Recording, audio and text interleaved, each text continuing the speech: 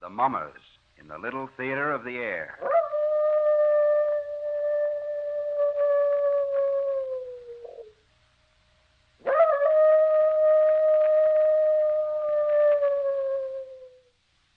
Now, the Hermit.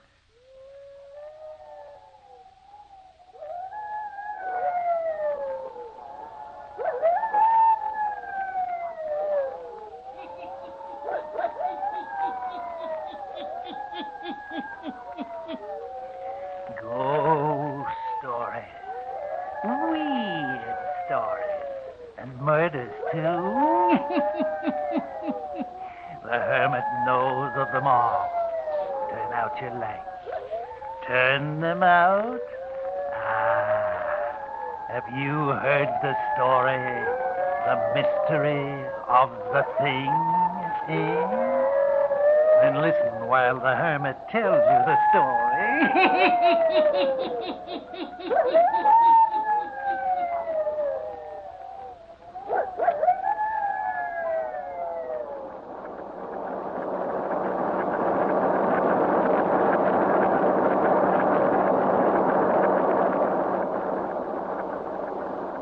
Startling new development and mysterious disappearance of Dawn Forestier, beautiful wife of Dr. John Forestier.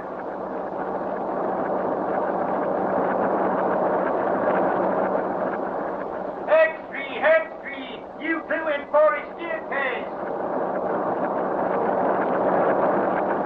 Sure, I saw the coat. It was Dawn Forestier's, that's for sure. Had her name stitched in it. As beautiful a piece of sable as a poor newspaper reporter ever looked upon. Yeah, and her other clothing was there, too, underneath the coat. Hextree, big foul play in Forestier case. Police hunt for body. Well, read it aloud, Clara. It is believed that the beautiful Dawn Forestier has been murdered. This morning, several hours after Dr. Forestier reported his wife missing, Sexton Rolfe Griggs of Green Cedar Cemetery found a bundle of clothing inside the cemetery gate, which has been identified as belonging to Mrs. Forestier. Oh, golly. In the burial ground. Readers of the Gazette will recall the dramatic circumstances which have surrounded Dawn Forestier since early this year. She was discovered one morning in the spring wandering in the park near Longview Hospital by Dr. John Forestier. Sure, I remember. Read all about it. She was a victim of amnesia. Oh, yeah. Yeah, that means you can't remember who you are or where you came from or anything. It tells all about it here in the Gazette. The doctor took her to the hospital. Yeah, and he named her Dawn. Uh-huh, and fell in love with her and married her. They never discovered who she was. It says here, it was thought at the time the beautiful woman who later became the bride of Dr. Forestier might have attended a masked ball or came from the stage. But no such person was ever reported missing. Well, sure. Don't you recall it, Clara? She was dressed in an old-fashioned gown that was torn all to tatters. Yeah, and now she's disappeared again, as mysterious-like as she came. Oh, gee, ain't it awful? You know, Clara, I kind of got it figured out. I'll bet she was the moll of some gangster who spirited her away and murdered her. Gee, murdered. Probably cut into 100... Gentlemen of the press, I have called you here to my home to tell you that you need not continue your search for Mrs. Forestier. What do you mean, Doctor? Not to continue the search? Oh, what's the dope, Dr. Forestier? Have you located her? I think perhaps we have. Well, where is she, Doctor? Where'd you find her? Please. What are you going to do? Please, gentlemen. What? If you will kindly allow me to do the talking, or rather, if you will permit Mrs. Forestier to speak. Then she is here in the house? No. My wife will speak to you through a letter she left behind for me. I only discovered it this evening. For you see, she had placed it in a volume of verse from which I often read to her. Oddly enough, I had thought I would never want to open the sonnets from the Portuguese again. It was against my will that I turned to it this evening. Perhaps guided by Dawn. Who knows? Who can say? It was here I found her letter to me. What is in the letter, Dr. Forestier? I'm about to read it to you. There will be a few passages I will omit. They are personal messages meant only for my eyes. But here is the story of the disappearance of Dawn.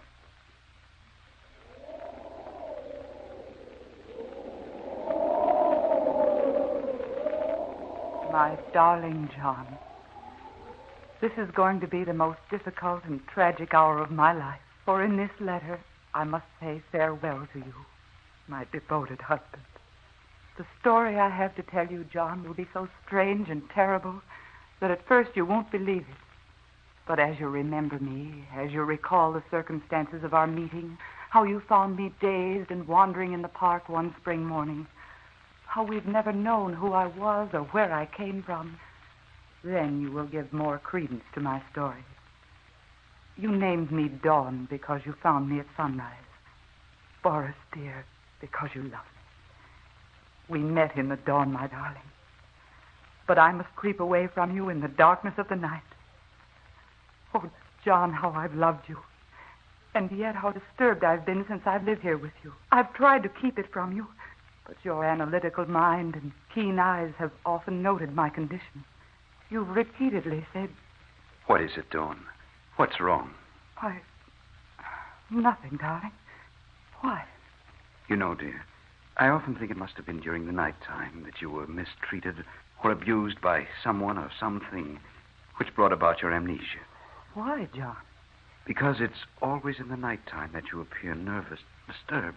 Oh, John, you're imagining things. It was not you, John, who was imagining things. It was I. At least at first I thought it was a product of my imagination. It happened for the first time a few days after we returned from our honeymoon and had come here to live. You had left my room. I had turned off the light by my bed, prepared to sleep. First, I thought I must be dreaming. From a distance, I heard a singing wind, like the opening strains of a melody played on an organ. Something quickened within me. I seemed to know the melody. I thought to myself, everything is going to come back to me. I shall know who I was before I became Dawn Forrest here. I listened intently. And then as I was listening, my outer bedroom door seemed to light up. Yes, that's it, to light up. I sat up in bed. A street light shining through my window made the thing that materialized against my door very discernible.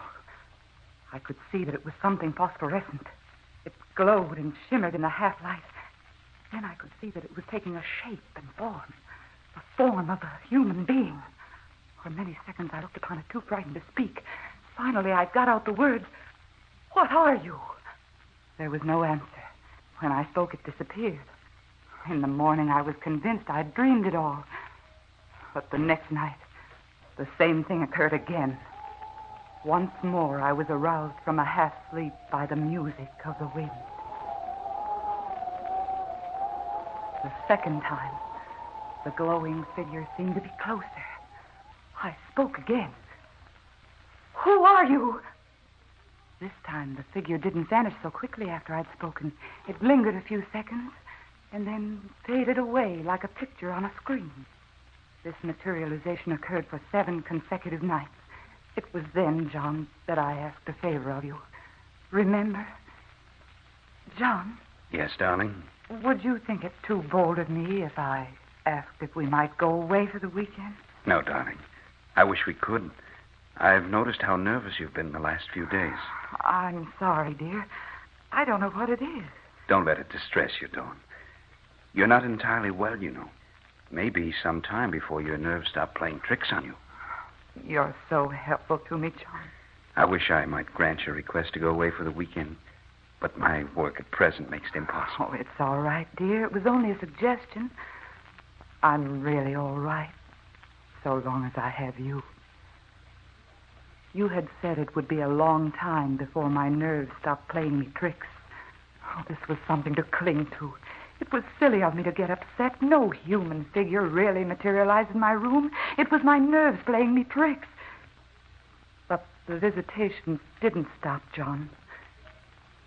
Hearing the singing wind, having that glowing, shimmering thing appear in my room was continuous. And then came the thing that struck terror in my heart. This night I had fallen asleep. Again, the music of the wind aroused me. I opened my eyes, and then I gasped in fright. For this time, the glowing figure was standing beside my bed, so near me I could reach out and touch it. Then something terrible happened. I found I couldn't breathe. It was as if something was cutting off my breathing. I struggled for air. And while I struggled, the thing near me began to make a strange sound.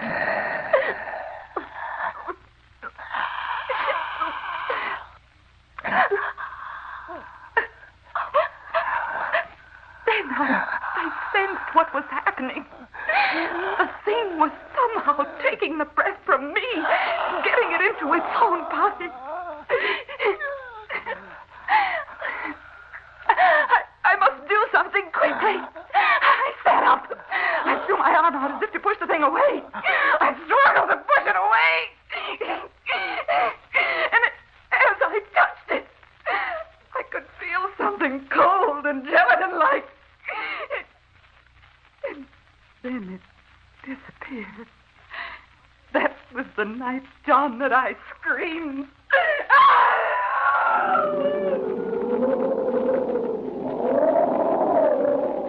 Darling, what is it? What in the world is it? Dawn, look at me. Tell me, what was it? A nightmare? John. From then on, events transpired rapidly. You made an appointment for me with Dr. Bland, the eminent psychiatrist. Oh, I know, darling, you were upset because I refused to go to him. But I knew by then that it was no use. The thing was growing bolder all the time. Many nights it stood over me in my room, and without touching me, was yet able to take the breath from me and command it to enter its own body. As it did this, night after night, it became stronger, and I became weaker. You will recall vividly what occurred 2 weeks ago tonight. We were invited to the Westings for dinner, and we accepted. An hour before we were to leave, I sat at my dressing table, putting the last finishing touches to my makeup. It was only dusk outside. Never had the thing appeared but in the nighttime. I was brushing my hair when I heard the melody of the wind. The figure stood right behind me. And, John, I could see what it was. In the mirror, I could see what the thing was.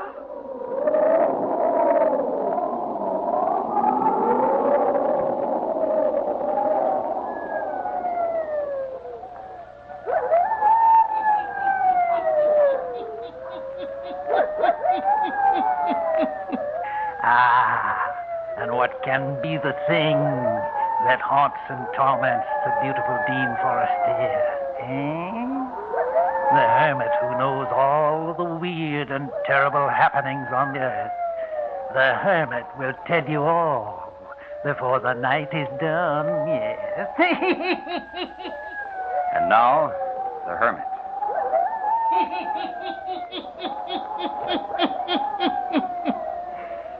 And now Dr. Forestier continues to read to a group of newsmen the letter his wife, Dawn Forestier, left for him before her strange disappearance. Listen to Dawn Forestier's story of the mystery of the thing.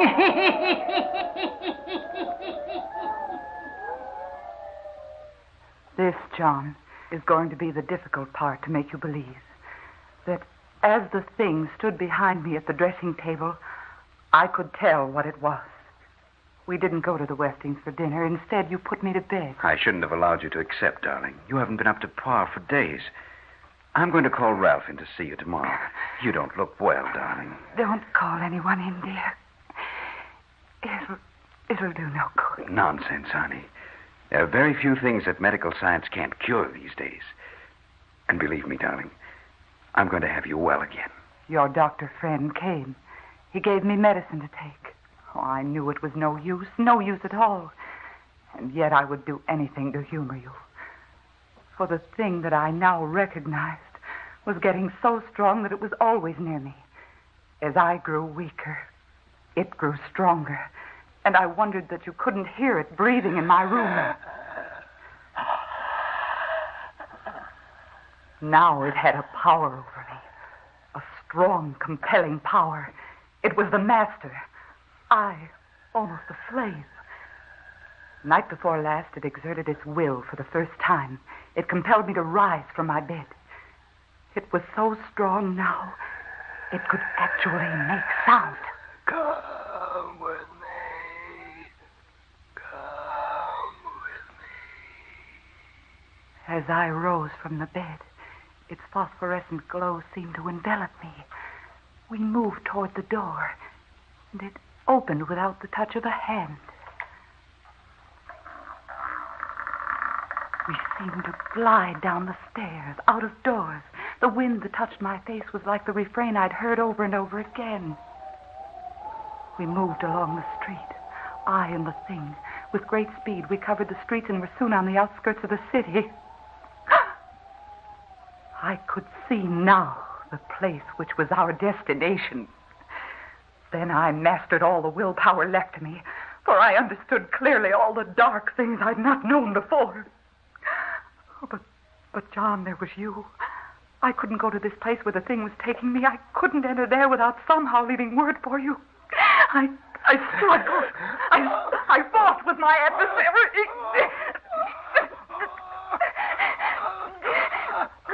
I was gaining. I broke away. Somehow I got breath and strength enough to return home and to my bed.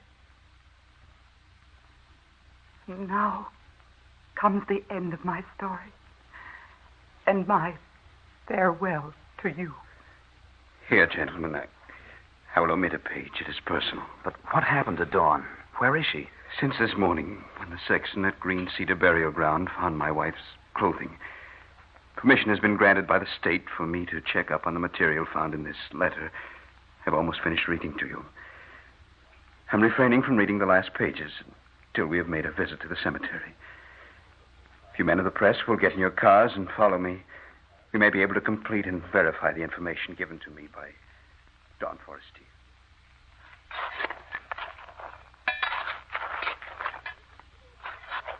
Hello, Dr. Forestier. The men have nearly completed digging. Thank you, Sexton. What goes on, Dr. Forestier? As you can see, these men are engaged in opening up a grave. What for, Doctor? We've come to the casket, Doctor. Very well, Sexton.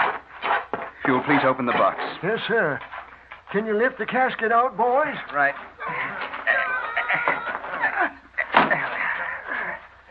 Now, gentlemen, after the box is opened, I will read the remainder of my wife's letter. Open it, please, Sexton.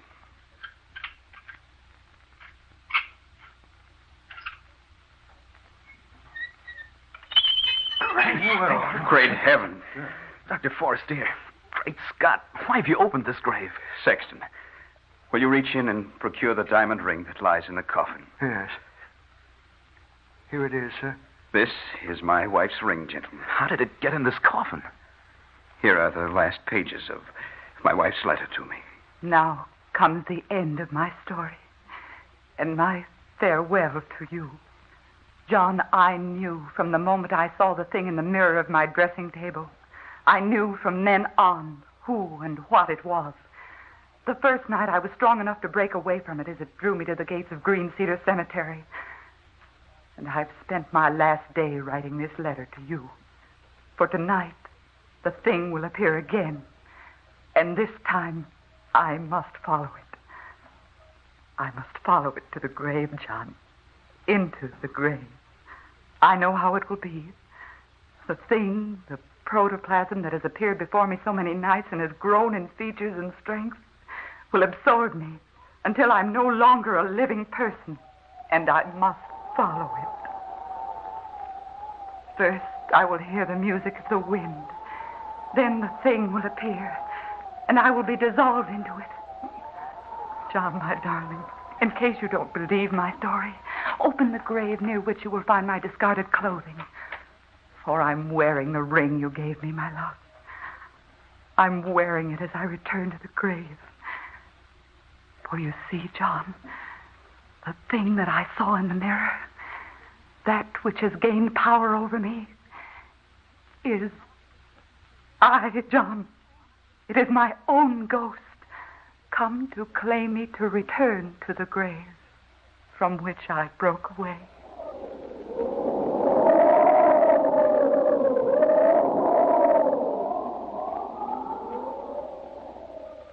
It is awful, Clara. Could anyone believe such a terrible thing could happen on this earth? It's almost too horrible to talk about. Yeah. There, when they opened that grave, lay a decayed skeleton. Wearing the same satin gown that Dawn Forestier was wearing when she was found wandering in the park by Dr. Forestier. And there was Dawn's ring inside the casket. Yeah. It says here in the Gazette that the inscription on the tombstone over that grave read, Lila Manton. And Lila Manton was a famous actress 85 years ago. She died one night very suddenly, just as she was to appear on the stage. Her cue to appear on stage was an organ playing. The music was written by the man Lila Manton was going to marry that night after the theater play was over. And the name of the man was David Forestier. He was a relative of Dr. John Forestier. But she died that night. The marriage never took place. What do you think it means, Clara? Does it mean that Lila Manton returned from the spirit world to live out her life that was ended so suddenly? Sure, I think so. But her ghost body made her come back to the grave. Well, that's how I got it figured out.